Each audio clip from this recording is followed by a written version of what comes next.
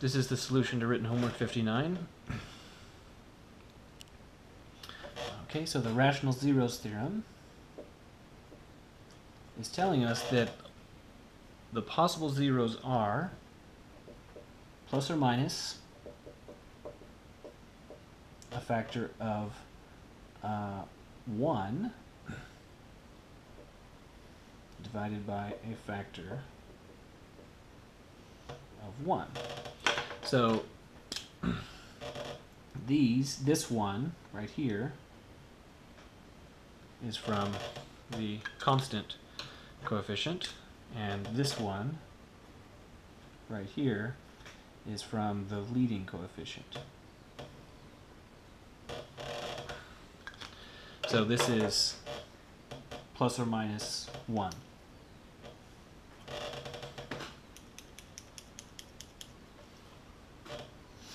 So negative 1, positive 1.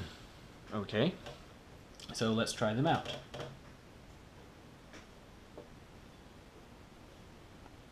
So I'll try 1 first. So if I plug in, so I'll try 1, so then the coefficients are 1, negative 3, 1, and 1.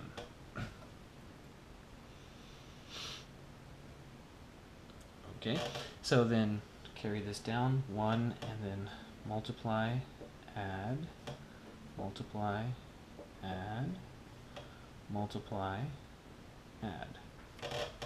So the fact that we got a 0 means that we guessed correctly on the first try. So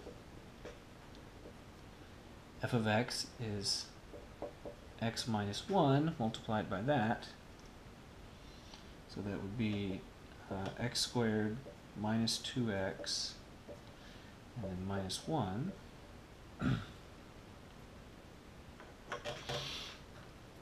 So then this, the fact that when we plug in 1, we get 0, that's telling us that this is one factor, and therefore the quotient is the other factor.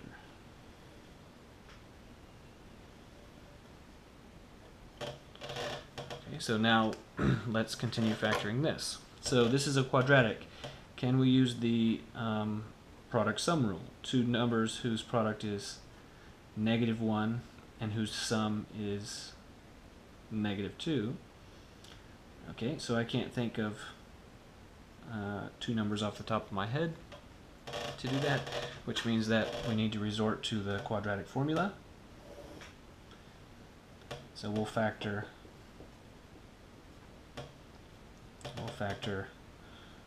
x squared minus 2x minus 1. In fact, we don't even want to factor it. The question says find the zeros. That's even easier. We'll find the zeros of this, and we'll do it with the quadratic formula.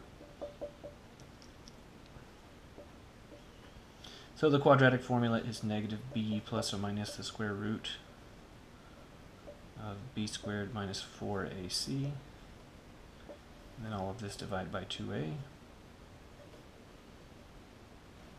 So on this specific exercise, that would be negative negative 2 plus or minus the square root of negative 2 squared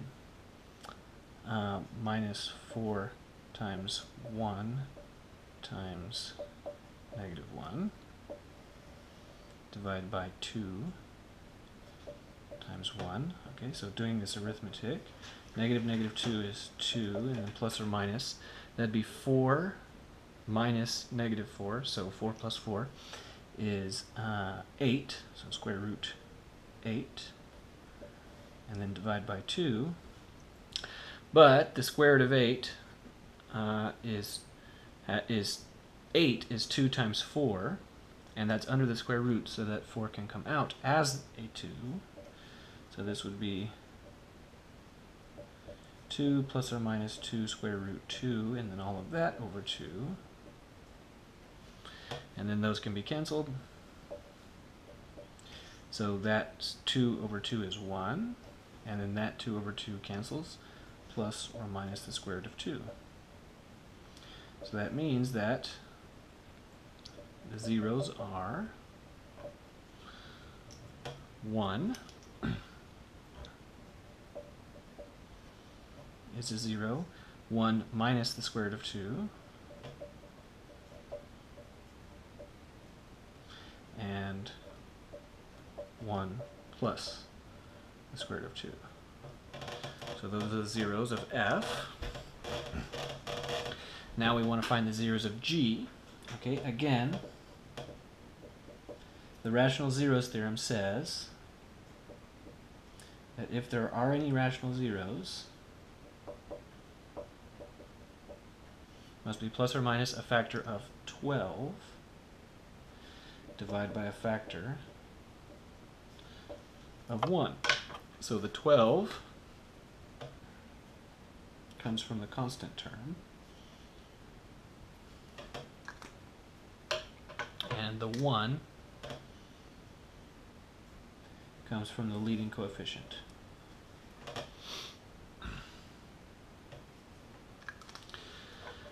So the factors of 12, these are over 1, so that's what's nice about having a monic polynomial. The factors of 12 are 1, 2, 3, 4, 6, and 12. So there are, without the plus or minus, there's 6 possibilities, so there's 12 possibilities altogether. So now, it's time to start guessing. Okay, so I'm going to guess 1, because that's the easiest to start with.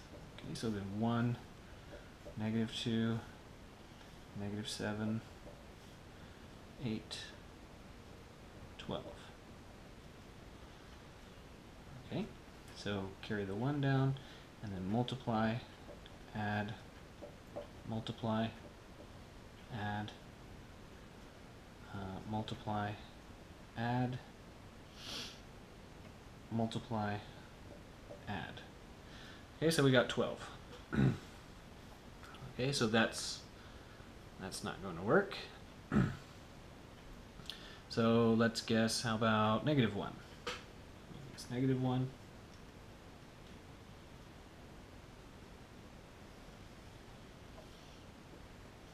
1, -2, -7, 8, 12. Okay, so carry the 1 down, and then multiply, add, multiply, add, multiply, so negative, so that'd be +3, add, multiply, add. Okay, so that's not it either, but we got a little closer that time. So the fact that it's 1 means that I'll try something close to -1, so I'll try -2.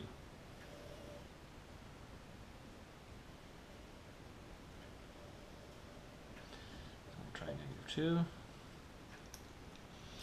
So -2, and then the coefficients are 1, -2, -7, 8, 12. So carry the 1 down, and then multiply, multiply, add, multiply, add, multiply, add, multiply, add. Okay, so did I do that right? Multiply, add. No, that's not right. -2 times -4 is +8. Okay, so all of that's not right.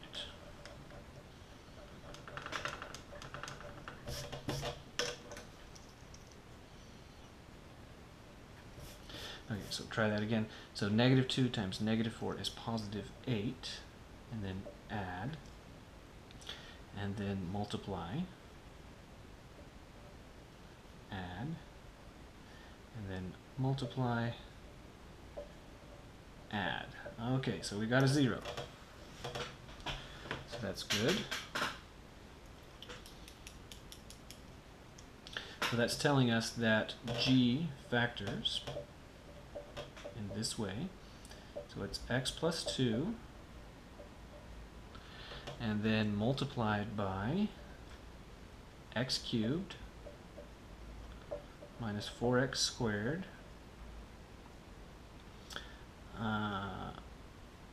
plus x plus 6.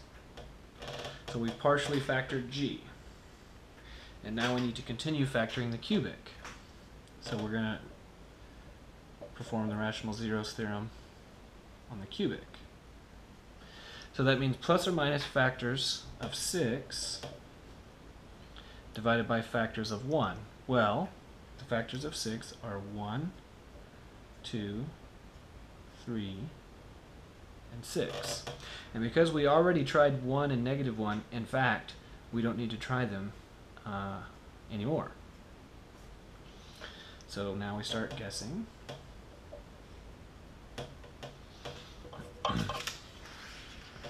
Okay, so tried negative 2. I guess I'll try 2. So these coefficients, 1, negative 4, 1, 6. So carry and then add, multiply, add, multiply, add, multiply, add, multiply, add. Oh, we got another 0. Okay, that was good luck. So that means that we have further factored g of x. So we have the x plus 2 factor already from up above. We just picked up this factor, x minus 2. And now we have this factor, x squared minus 2x minus 3. So now we've come down to a quadratic, and we can now ask ourselves, is it possible to factor this with the product and sum formula? So can we think of two numbers whose product is negative 3 and whose sum is negative 2? Oh, wait a second. So if that's the case,